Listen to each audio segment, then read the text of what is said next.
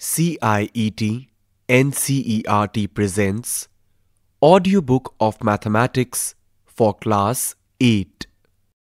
This is Chapter 15, Introduction to Graphs, from page number 231 to page number 248. Page number 240. 15.2 Linear Graph. A line graph consists of bits of line segments joined consecutively. Sometimes the graph may be a whole unbroken line. Such a graph is called a linear graph. To draw such a line, we need to locate some points on the graph sheet. We will now learn how to locate points conveniently on a graph sheet.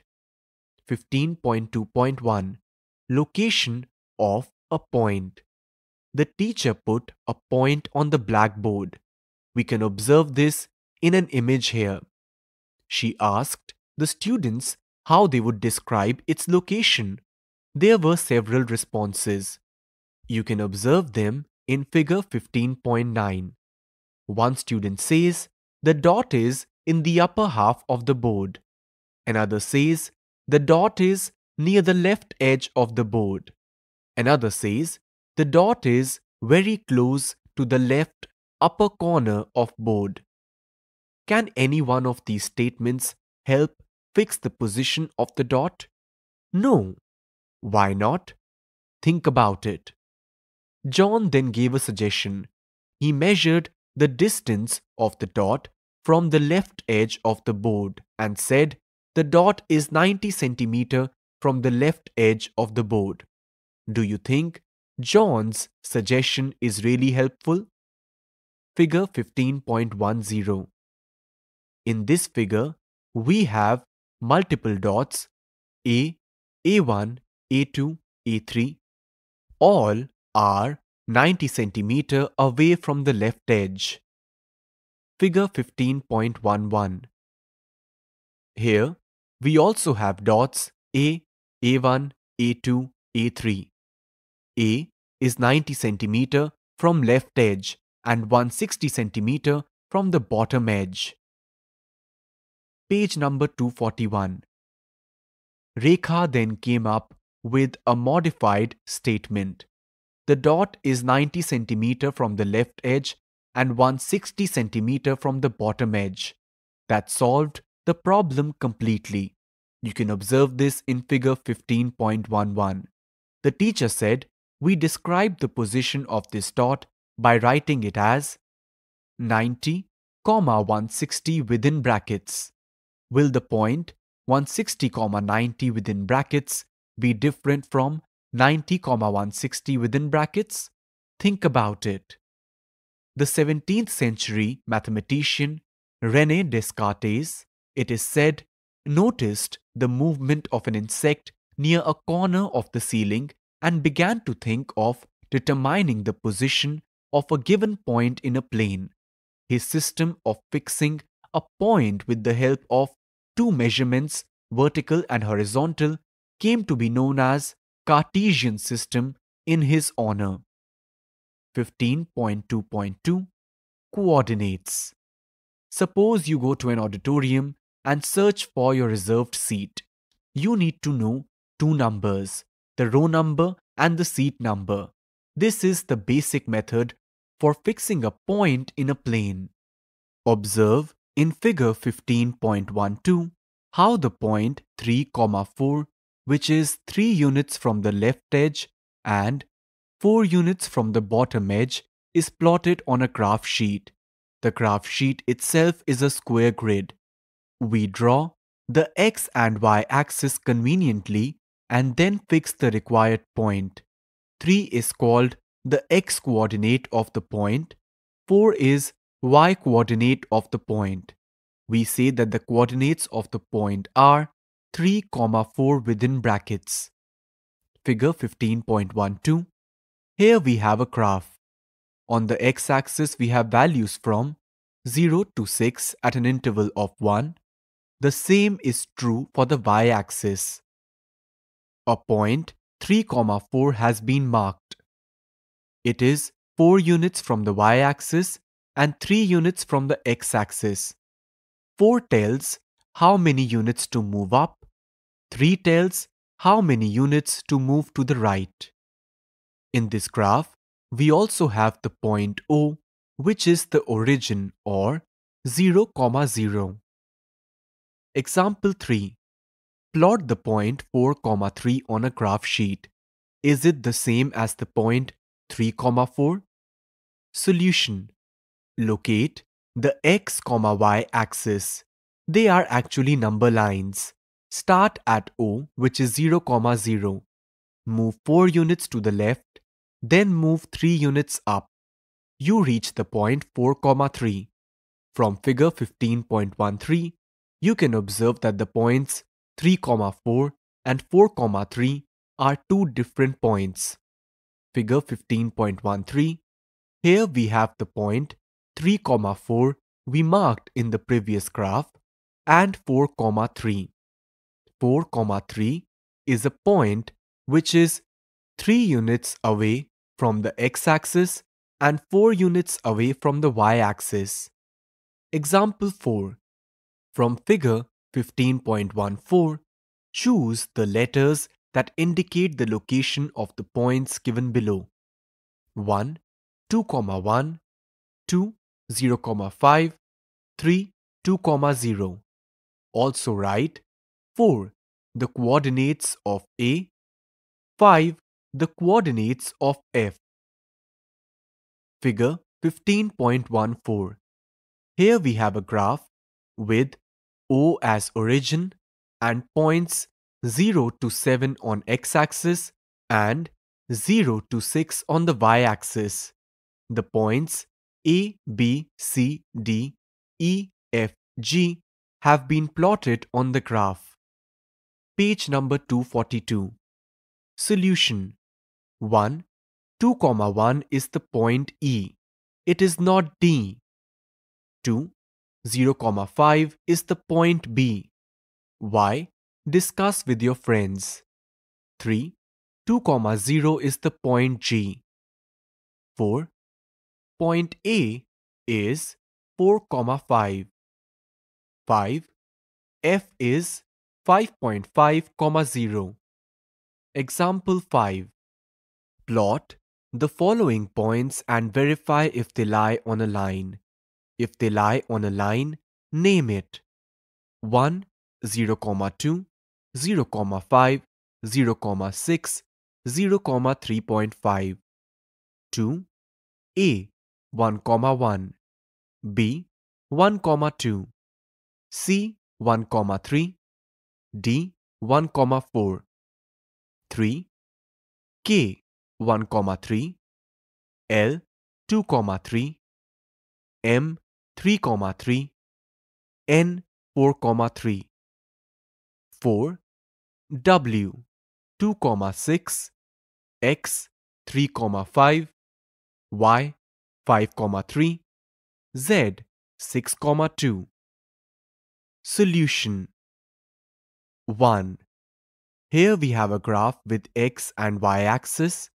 O is the origin. There are 7 points at interval of 1 on x-axis and the same is true for the y-axis.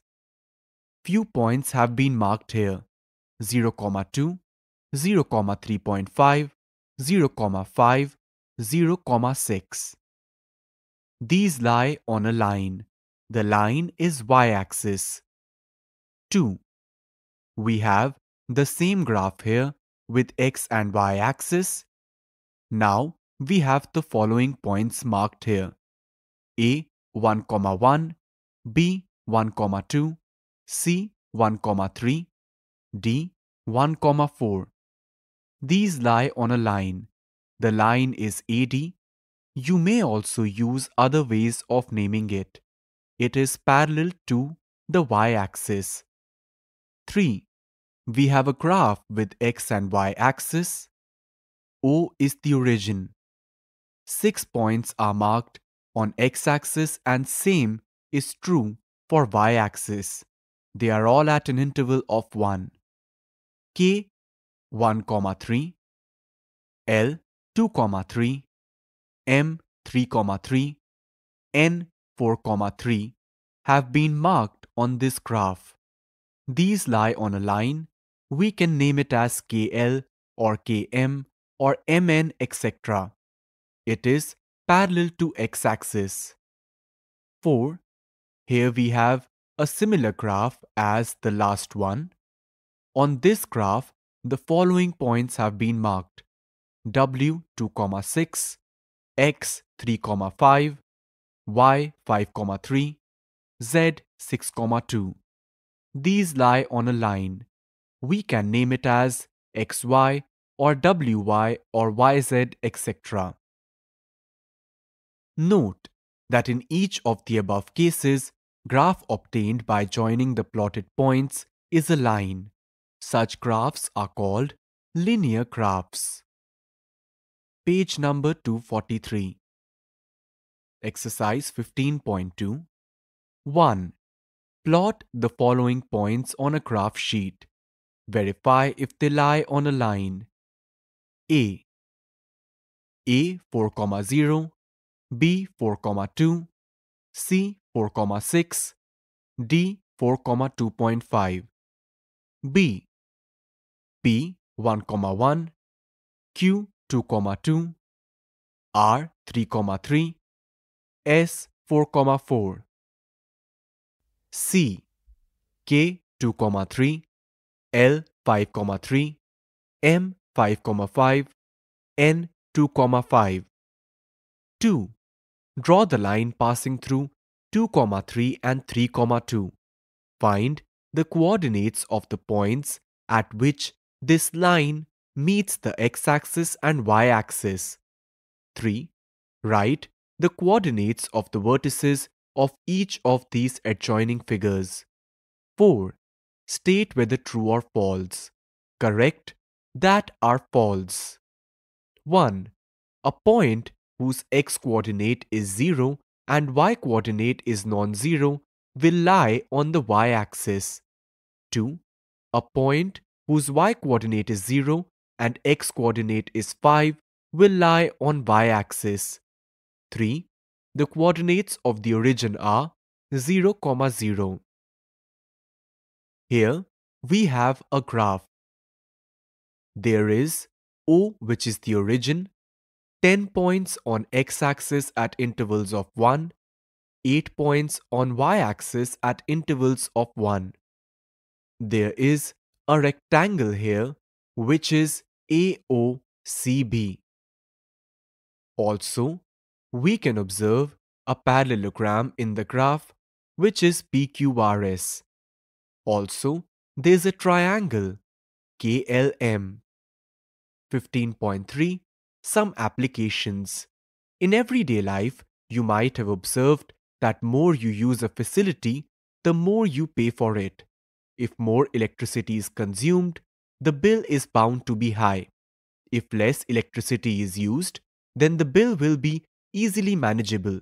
This is an instance where one quantity affects another. Amount of electric bill depends on the quantity of electricity used. We say that the quantity of electricity is an independent variable, or sometimes control variable, and the amount of electric bill is the dependent variable. The relation between such variables can be shown through a graph. Think, discuss and write. The number of liters of petrol you buy to fill a car's petrol tank will decide the amount you have to pay. Which is the independent variable here? Think about it. Example 6. Quantity and cost. The following table gives the quantity of petrol and its cost. Here we have a table with 2 rows. In the first row we have number of liters of petrol. In second row we have cost of petrol in rupees. 10 liters, 500 rupees. 15 liters, 750 rupees. 20 liters, 1000 rupees. 25 liters, 1250 rupees. Plot a graph to show the data. Page number 244. Solution. 1. Let us take a suitable scale on both the axes. You can observe this in figure 15.16. Here, we have a graph. The x-axis represents liters from 0 to 30 at intervals of 5. Y-axis represents cost in rupees from 0 to 1300 at intervals of 100. There is a straight line originating from the origin which divides the graph in two parts. Also, there's a point P on this line. This point is 10,500. We can see a man walking on the line that connects P and 500 and a man climbing the line that connects the x-axis and the point P.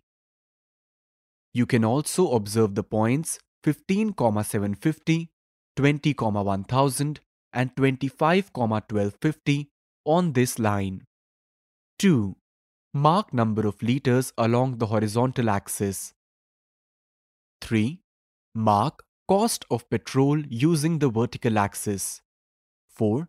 Plot the points 10,500, 15,750, 20,1000, 25,1250. 5. Join the points. We find that the graph is a line. It is a linear graph. Why does this graph pass through the origin? Think about it. The graph can help us to estimate a few things. Suppose we want to find the amount needed to buy 12 liters of petrol. Locate 12 on the horizontal axis. Follow the vertical line through 12 till you meet the graph at P, say. From P, you take a horizontal line to meet the vertical axis. This meeting point provides the answer. This is the graph of a situation in which two quantities are in direct variation. How? In such situations, the graphs will always be linear. Try these. In the above example, use the graph to find how much petrol can be purchased for rupees 800. Page number 245. Example 7. Principal and simple interest. A bank gives 10% simple interest or SI on deposits by senior citizens. Draw a graph to illustrate the relation between the sum deposited and the simple interest earned. Find from your graph A. The annual interest obtainable for investment of rupees 250. B. The investment one has to make to get an annual simple interest of rupees 70. Solution. Here we have a table with two columns. Column 1 is sum deposited. Column 2 is simple interest for a year. Sum deposited 100. Simple interest 100 into 1 into 10 divided by 100 is equal to 10 rupees. Rupees 200. 200 into 1 into 10 divided by 100 is equal to 20 rupees. 300. 300 into 1 into 10 divided by 100 is equal to rupees 30. Rupees 500. 500 into 1 into 10 divided by 100 is equal to rupees 50. Rupees 1000. Rupees 100. Steps to follow. Find the quantities to be plotted as deposit and SI. 2. Decide the quantities to be taken on x-axis and on y-axis. 3. Choose a scale. 4. Plot points. 5. Join the points. We get a table of values. In this table we have two rows. First is deposit in rupees. Second is annual SI in rupees. When deposit is 100, SI is 10. For 200 it is 20. For 300 it is 30. For 500 it is 50. For 1000 it is 100. 1. Scale. 1 unit is equal to rupees 100 on horizontal axis. 1 unit is equal to rupees 10 on vertical axis. 2. Mark deposits along horizontal axis. 3. Mark simple interest along vertical axis. 4. Plot the points 100, 10, 200, 20, 300, 30, 500, 50, etc. 5. Join the points. We get a graph that is a line. You can observe this in figure 15.17. A. Corresponding to rupees 250 on horizontal axis, we get the interest to be rupees 25 on vertical axis. B. Corresponding to rupees 70 on the vertical axis, we get the sum to be 700 rupees on the horizontal axis. Try these. Is example 7 a case of direct variation? Page number 246. Figure 15.17. Here we have a graph. On the x-axis we have deposits in rupees from 0 to 1000 at intervals of 100. On the y-axis we have annual simple interest in rupees from 0 to 100 at intervals of 10.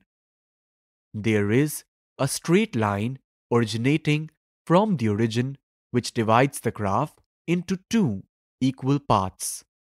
There are few points marked on this line: 100, 0, 200, 20, 300, 30, 500, 50, and 1000, 100. There is a square which is formed with a dotted line from 70 on the y-axis to line and 700 on x-axis to the line. There is a smaller square which has also been formed from 25 on the y-axis to the line and 250 on the x-axis to the line. Example 8. Time and distance. Ajit can ride a scooter constantly at a speed of 30 km per hour. Draw a time-distance graph for this situation. Use it to find 1. The time taken by Ajit to ride 75 kilometers. 2. The distance covered by Ajit in 3.5 hours. Solution. Here we have a table with two columns. Column 1 represents hours of ride.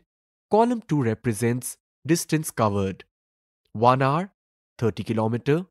2 hours, 2 into 30 km is equal to 60 km. 3 hours, 3 into 30 km is equal to 90 km. 4 hours, 4 into 30 km is equal to 120 km, and so on. We get a table of values. In this table we have two rows, time in hours and distance covered in kilometer. When time is 1, distance is 30. For 2, it is 60. For 3, it is 90. For 4, it is 120. 1. Scale. Observe figure 15.18. Horizontal, 2 units is equal to 1 hour. Vertical, 1 unit is equal to 10 km. 2. Mark time on horizontal axis. 3. Mark distance on vertical axis. 4. Plot the points 1, 30, 2, 60, 3, 90, 4, 120. Page number 247. 5. Join the points. We get a linear graph. A. Corresponding to 75 km on the vertical axis, we get the time to be 2.5 hours on the horizontal axis. Thus, 2.5 hours are needed to cover 75 km. B. Corresponding to 3.5 hours on the horizontal axis, the distance covered is 105 km on the vertical axis. Figure 15.18. Here we have a graph. On the x-axis, we have time in hours from 0 to 5 at interval of 1. On the y-axis, we have distance covered in kilometer from 0 to 130 at an interval of 10. There is a line originating from the origin which divides the graph into two equal parts. The points on this line are 1, 30, 2, 60, 3, 90, 4, 120. A rectangle is formed when you join the point 75 on y-axis to this line and the point 2.5 on x-axis to this line. Similarly, a larger rectangle is formed when you join the points 3.5 on x-axis to this line and 105 on the y-axis to this line. Exercise 15.3. 1. Draw the graphs of the following tables of values with suitable scales on the axis. A. Cost of apples. Here, we have two rows. In the first row, we have number of apples. In the second row, we have cost in rupees. When the number of apples is 1, the cost is 5 rupees. For 2, it is 10. For 3, it is 15. For 4, it is 20. For 5, it is 25. B. Distance travelled by a car. Here we have a table with two rows. In the first row, we have time in hours. In the second row, we have distances in kilometer. When the time is 6 a.m., distance is 40. 7 a.m., it is 80. 8 a.m., it is 120. 9 a.m., it is 160. Page number 248. 1. How much distance did the car cover during the period 7:30 a.m. to 8 a.m.? 2. What was the time when the car had covered a distance of 100 km since its start? C. Interest on deposits for a year. Here we have a table with two rows. In the first row we have deposit in rupees. In the second row we have simple interest in rupees. When deposit is 1000, simple interest is 80. For 2000 it is 160. For 3000 it is 240. For 4000 it is 320. For 5000 it is 400. 1. Does the graph pass through the origin? 2. Use the graph to find the interest on rupees 2500 for a year. 3. To get an interest of rupees 280 per year, how much money should be deposited? 2. Draw a graph for the following. 1. Here we have a table with two rows. In the first row we have side of square in centimeter. In second row we have perimeter in centimeter. When the side is 2, perimeter is 8. For 3 it is 12. For 3.5 it is 14. For 5 it is 20. For 6 it is 24. Is it a linear graph? 2. Here we have a table with two rows. In the first row we have side of square in centimeter. In the second row we have area in centimeter square. When the side is 2, area is 4. For 3 it is 9. For 4 it is 16. For 5 it is 25. For 6 it is 36. Is it a linear graph? What have we discussed? 1. Graphical presentation of data is easier to understand. 2. 1. A bar graph is used to show comparison among categories. 2. A pie graph is used to compare parts of a whole. 3. A histogram is a bar graph that shows data in intervals. 3. A line graph displays data that changes continuously over periods of time. 4. A line graph, which is a whole unbroken line, is called a linear graph. 5. For fixing a point on the graph sheet, we need x-coordinate and y-coordinate. 6. The relation between dependent variable and independent variable is shown through a graph. This chapter ends here. You were just listening to the audiobook Mathematics for Class 8. Program Coordinator Dr. Rajesh Kumar Nimesh. Narrator Akash Ahuja. Technical Coordinator Batilang Lingdo. Sound recordist Vikas Sangwan. Assistance in production Ruchi Sharma. Directed and produced by Vimlesh Chaudhary. And this program is presented to you by CIET NCERT, New Delhi, India.